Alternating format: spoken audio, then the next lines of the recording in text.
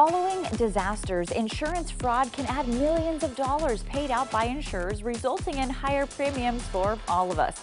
The National Insurance Crime Bureau's president and CEO, David Glowy, is joining us now with insights on how to avoid fraud after a natural disaster. Welcome to the show, David. Sure. So the National Insurance Crime Bureau, we've been investigating insurance fraud and crime for over 100 years. We partner with state, federal, and local law enforcement. In 2021, we had $92 billion in insured losses from catastrophic events, and of that, $9.2 billion of fraud.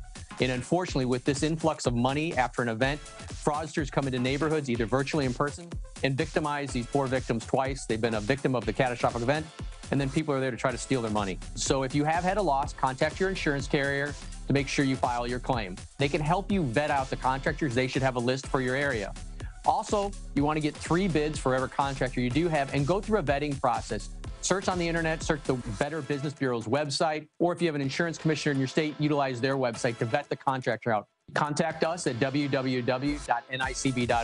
Our website has tools and recommendations to prevent insurance crime and fraud. And if you have been a victim of it, we can file the complaint with the insurance regulators and the divisions of criminal investigation.